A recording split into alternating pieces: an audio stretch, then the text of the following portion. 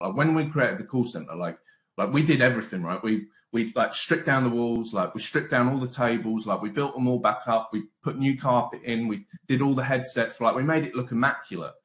And then when we were ready to like open up business, we didn't just sit there and wait for the phone to ring. We were running a business that we'd invested money into and we generated zero. So what did we do? We pick up the phone book and we start dialing numbers. We pick up the phone book, start dialing numbers. But sometimes in affiliate marketing, it can feel like, like the main focus is that inbound channel, because that's the channel that makes us feel warm and fuzzy inside, because we don't need to get stuck in. At the end of the day, you're on a business that you've invested into that's generating zero cash. Get in your DMs, start speaking to people.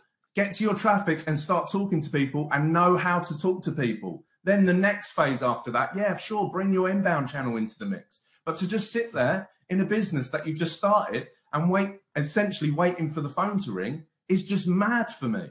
Especially when that phone is also like you're waiting. There's another company waiting, another business waiting, all doing the same thing. So like for me, it's like all about, we've got people everywhere. There's traffic everywhere. Go and talk to traffic. Like talk to it. Know the structure of how to speak to someone and turn that person into a high ticket paying customer.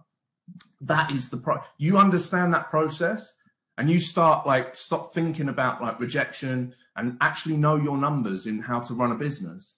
Like your business will skyrocket because you're developing a skill set. And if you need help implementing that skill set, get that help to implement that skill set, because that is what it is. You're developing a skill set.